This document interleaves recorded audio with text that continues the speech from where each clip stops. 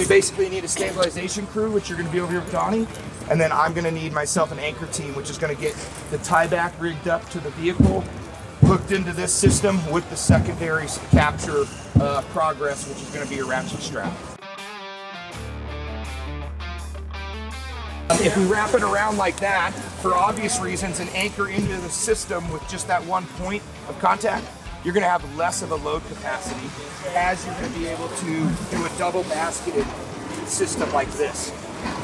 Now we've doubled our load capacity with this sling component. This is where I would set up my grip hoist.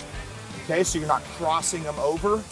And this is where I would set up my ratchet strap one on.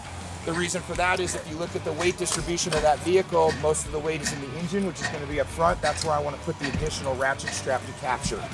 The other system could be rigged off of this one, which is going to be the grip hoist tied to those tieback chains that we have over there. Remember how I told you guys how you can take and shorten the throw of a ratchet?